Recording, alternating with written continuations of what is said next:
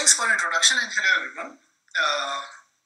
My name is Saleem and I'm working in the University of West Bohemia, Czech Republic. And I will talk about the magnetocrystalline anisotropy of manganese topological insulator. But caring to the context of the conference, I changed my strategy a little bit. I talked with one of the organizers, Dr. Rizwan, and I include some basic slides from the DFT, and then I will talk about some application. Okay, so please don't worry about this scary paragraph. So the aim of this paragraph is just to know that how much people are familiar with this paragraph. Means they know the density functional theory, but unfortunately I can't see the audience. So let me start from the beginning. So I will talk about the density functional theory, the Schrödinger wave equation, and then DFT in the crystalline solid. And then I will talk about some of my projects and my collaboration with different experimental groups.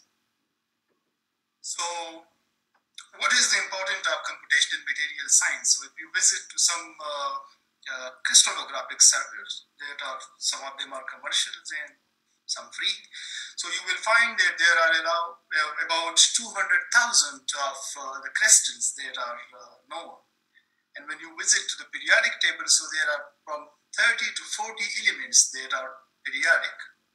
So if we just check them mathematically, so we can get the probability of the material, which will be a huge number, much more than 200,000. So that's why we use, or it highlights the importance of the computational material science. So in computational material science, let's say with Ab-initio method, we can design the new material that have novel properties for future technological application, to understand the mechanism and trend of these materials that govern the microscopic properties. So computational model can help this understanding, and these models are based on quantum mechanical approach. So let's say this is me. We provide the input, or we set up the experiment to the computational model, and then at the end we get some nice properties such as electronic structure, density of state, charge density, and plenty of properties. But obviously this is not a black box calculation, so you have to take care about each and every convergence parameter to get some meaningful results.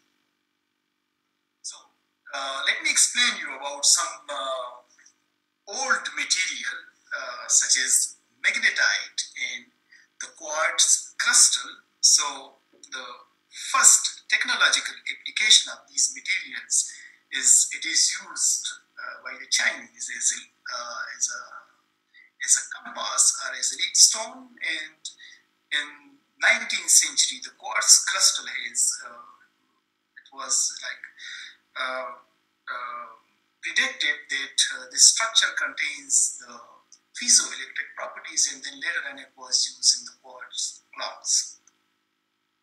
So to understand microscopic properties of this material, we can answer to the questions that why the iron is ferromagnetic, why some materials are conducting, some of them are insulating, and some of them is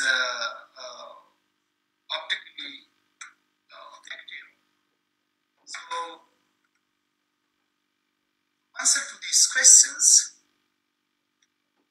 let's take a microscopic view of these materials such as magnetite. So in a broader view, this material is made of atoms, and the electrons bound these atoms to each other in the form of the glue, which has like interesting properties such as charge, spin, mass, and Coulomb interaction.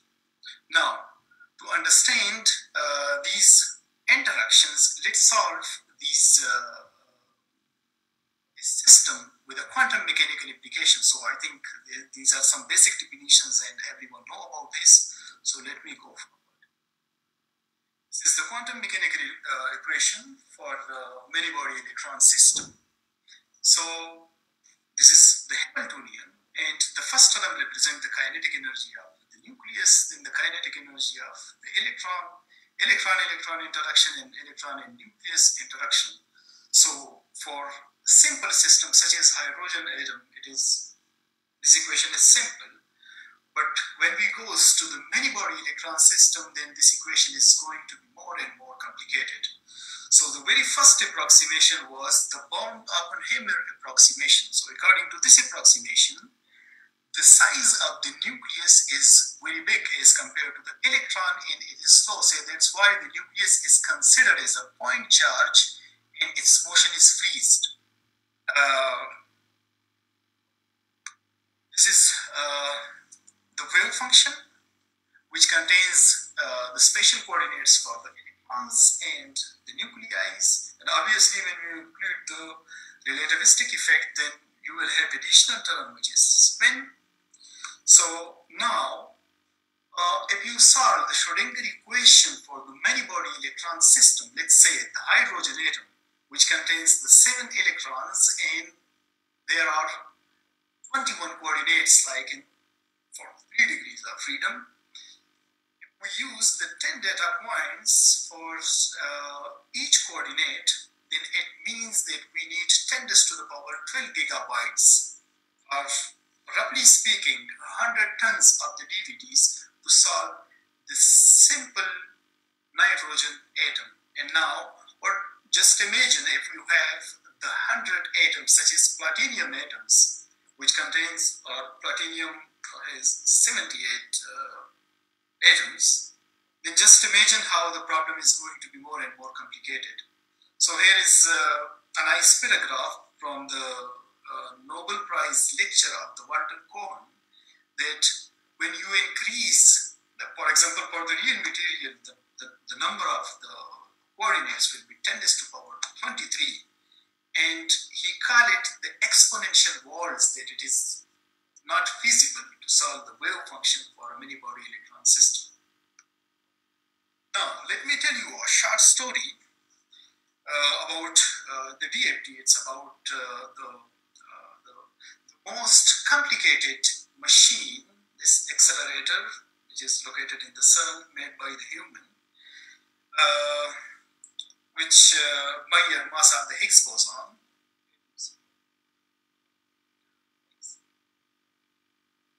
And now,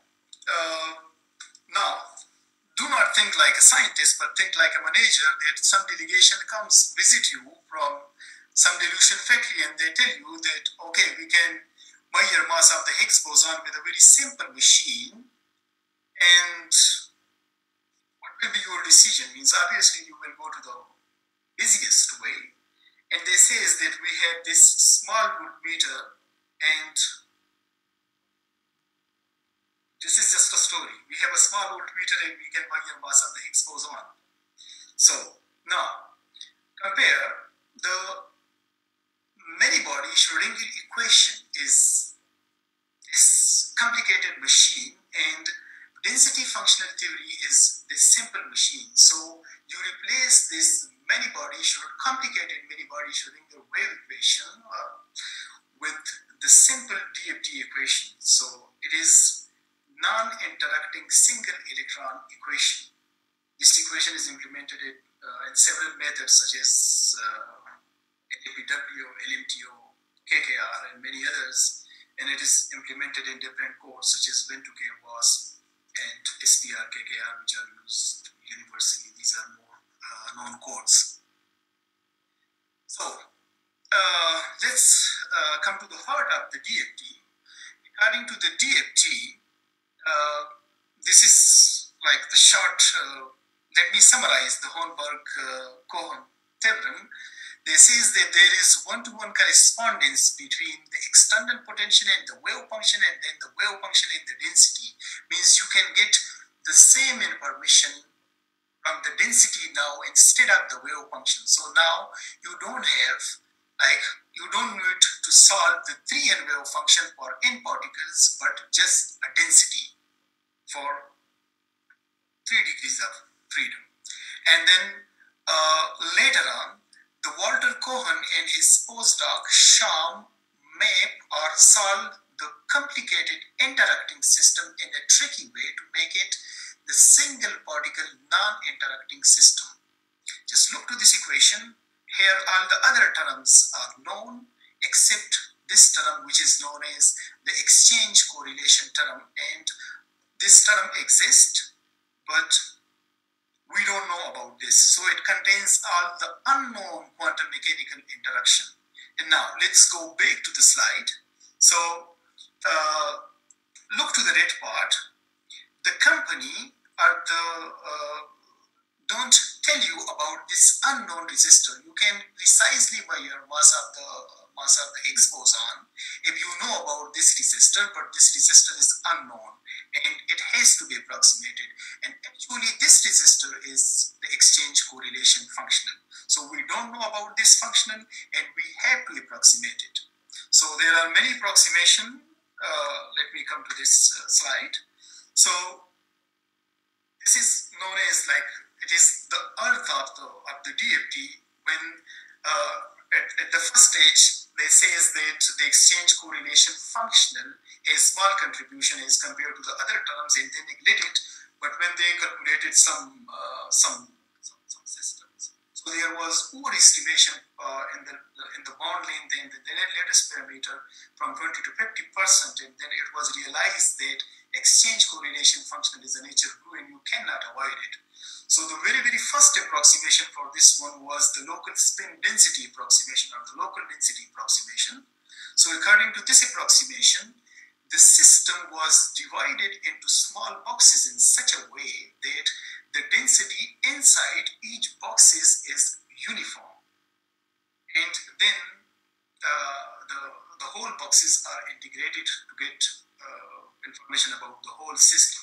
So this is like the popular picture of the painting of the Mona Lisa. So you cannot get the actual density like in this painting, and the nearby or the nearest approximation is like you see this picture, and this is from the local density approximation. So this approximation works very well for the metal. It was just like accidentally, but in the metals we have more free electron, which is the nearest approach to the uniform electron gas. However, for the semiconductors and some other materials, this was not accurate, and then the gradient term is introduced in the density. Like this was in the generalized gradient approximation. Instead, there are ongoing efforts to improve the exchange correlation functional and to reach the chemical accuracy. So now let's come to the crystals.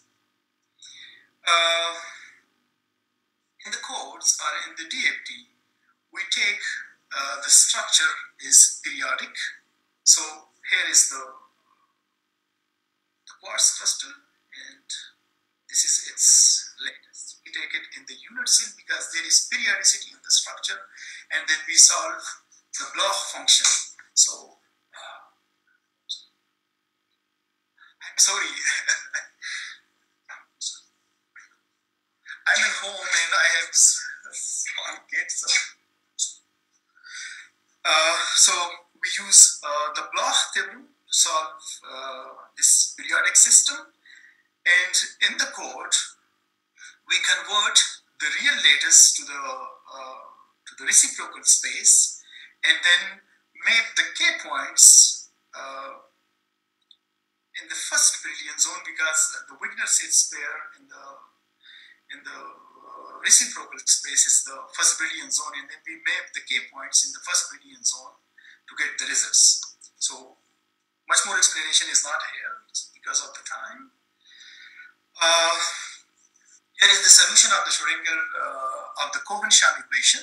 There are two methods. So the first one is the variational method, where you take the Cohen-Sham orbital is the linear combination of the basis set, and you can solve it in different ways. So the first one is the plane wave, which is suitable like for the uniform electron gas, or in different plane wave codes. They also solve it in a bit tricky ways.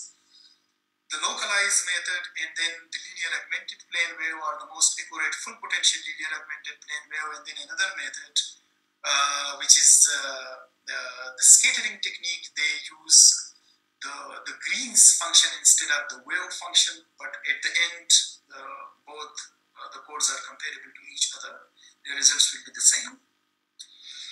This is comparison between the wave function and the Green's function method. For example, if we make calculation for a big system, or if we dope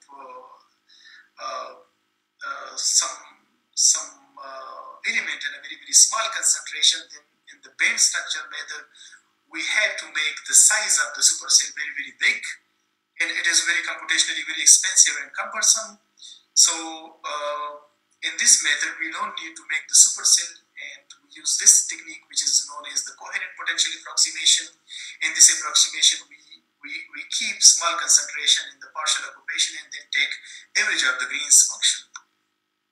So here I will talk about some of my projects, so in which I collaborate with different experimental groups. This was my first project. It was about the magnetocrystalline anisotropy of the iron platinum, which is the intrinsic property of the material. It is used for the data storage devices. So these calculations are very, very sensitive and computationally very expensive. So there was a bunch of the value which vary from 1.7 to 4.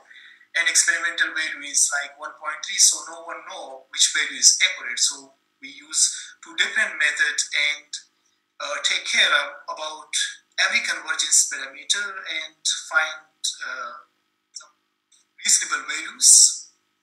So still they are away from the experimental values. So there are two reasons that there is always because in the theory model is model, but in the real system there is always disorder. So maybe disorder like reduce the value of the magnetocrystalline anisotropy, or another reason that maybe the local density approximation is not able to produce accurate value of the magnetocrystalline anisotropy, and one has to go beyond the local density approximation. And now I'm using the DFT. So this is the schematic diagram.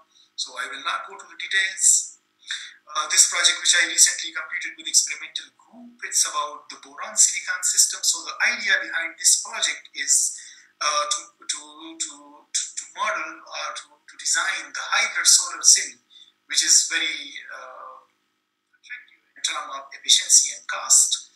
So the silicon surface is very reactive, and if we absorb the molecule on top of the silicon surface, so it loses identity because of the surface reactivity. So how to passivate this surface reactivity? We absorb or we dope the boron atom in the surface, and it passivate the surface and make it suitable for absorption of the molecule.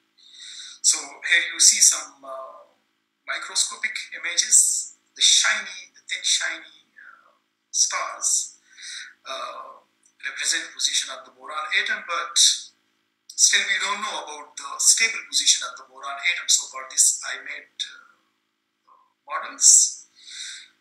This is the lead pattern, which clear that the boron surface has under root 3 reconstruction. So here you see this under root 3 reconstruction. The figure is not completed because I take it from my published paper, and I cut it here, but means in the full picture you will see the dangling bonds which I saturated with the hydrogen atoms, and I calculated the ground state energy for different configuration, but it was not sufficient. So what I did, I calculated the energetics using the Ab-initio and make a comparison with experiment. So here are two measurements with Dr. Saleem Ayaz. Can you conclude, please? Yeah, I'm sorry now. Okay. So this project is with the experimental group from the NUSC with Dr. Rizwan. So with the DFT means I have to answer what is the stable position of the dopant in the material, in the magazine, from where the magnetisms come in, what is the nature of magnetization. So one of the students will talk about this. It's about the topological insulator. So I'm sorry, I'm just like exceeding the time, so I'm not able to talk about it much more. I also did some modeling for it to find the stable position of the manganese atoms in the layer. We published this data in the Nature, and here you see the magnetic hysteresis loop. One is, here, just look to the bismuth telluride. For outer plane, the hysteresis loop, the area of the hysteresis loop is big, and here it's small, so we calculate the magnetocrystalline anisotropy for this. And then finally, we conclude the result that this change is because of the weak spin-orbit coupling at the selenium site, which overcome the dipole-dipole interaction. Still, we are connected with this project to find the reason for this in-plane and out-of-plane magnetization. Let me come to the end. This is the model of the surface machine which we have in our group. So we have the theoretical expertise and as well as the experimental expertise. This is the real picture of this machine. So in future we can host your student. Let me summarize my talk. We use DFT. Let's say it's more exaggerated, but we use DFT as theoretical microscope. We see like the structure beyond the current capability of the experiment. We predict the properties at the resolution and length scale which is currently inaccessible to the experiment. We have complete control of the degrees of freedoms in our calculations, but obviously model is always model, so we cannot replace the lab experiment with the Ab-initio, so we can always go hands in hands with the experiment. Finally, I summarize my results that DFT is a powerful tool for microscope, and here are some points so everybody can see it. It's about topological insulators. And finally, I conclude, I acknowledge my group projects. So thanks a lot. I'm sorry I couldn't come. Thank you, Dr. Saleem Ayaz, for the great talk on your DFT calculations. And I also have some questions, but first of all, we need to go to the audience because we are short in time. So Rida Batul, can you ask your question, please?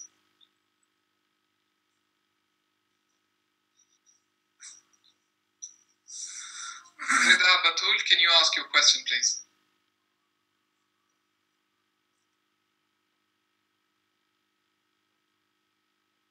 Rida Batul, can you hear us? Can you ask your question, please?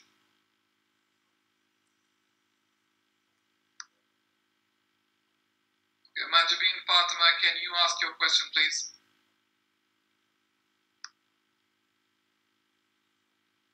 Yes.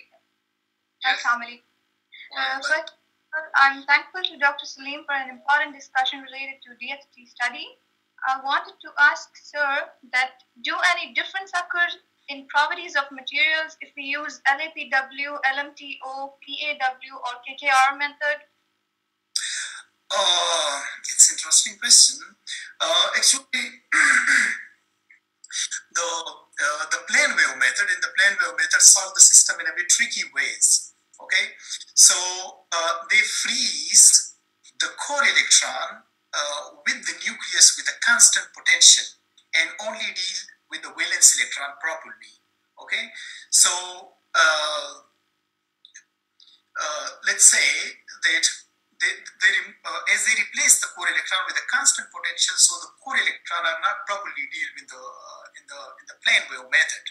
So if you come to the full potential, linear augmented plane wave or the full potential, so they deal the core electron realistically. Okay, the LMTO is again they do some approximation, and if you just, I think I include some slides here. Yeah, so it's not here, but okay, you see, look to this part. Okay, this is the plane wave, And when you come close to the nucleus, then they somehow modulate this wave with a constant potential. So the core electron are not properly deal in the plane wave method, but if you come to the full potential method, then they solve the plane wave, properly, and also they deal the spherical wave in atomic-like partial waves. So here you see this is the region where you have the nucleus, or where you have your Maupertuis pair, and this is the plane wave region. So the full potential method deal the core electron properly. So it's a true method. Thank you, Dr. Saleem Ayaz. We'll allow another question. Ms. Jamila Fatima, please, can you ask your question? Thank you for such a detailed explanation about DFT, first of all. Secondly, I wanted to ask, is there any specific approximation that should be used for calculating the properties of 2D materials? It's difficult because we have like a zoo of approximation. Means if you just check the exchange, you are working with the DFT, and if you check the exchange correlation library of the LDAs in the GGA, you will find plenty of functionals, and then they are more functional, like this hybrid functional modified Bicki-Johnson approximation. So it depends on the nature of your system. For example, for the structure relaxation and for some basic properties, LDA and GGA works very well. But if you have some highly correlating system, then you have to go to the U parameter, and you have to go to the Hubbard parameter, and maybe if you want to include the temperature effect, then you will go to the dynamic and mean field theory. But of course, then your system will be computationally more and more complicated and cumbersome. Okay, thank you, Dr. Saleem Ayaz. You know, we have a lot of questions, we have a lot of raised hands, and we have a lot of questions, but unfortunately we are not able to ask. I also have some questions, but I think I may have to ask them offline. So thanks for your wonderful talk. With these guys, so I'm open for everyone. Means you can ask, and actually it was my fault. I couldn't control my talk in the specific time, so that's totally fine. And I think many in the audience and panels, they can connect with you later on if they want. Of course, I'm open for all type of questions. Any question or want to collaborate on any research that you're doing. But thanks a lot. Thank you. It was a very good talk, and I'm sure it was useful for the hundreds and hundreds of audience that we have, you know, watching your talk at the moment. Yeah. Thank you. Most welcome for collaboration. Thank you. Bye-bye. So now I would like to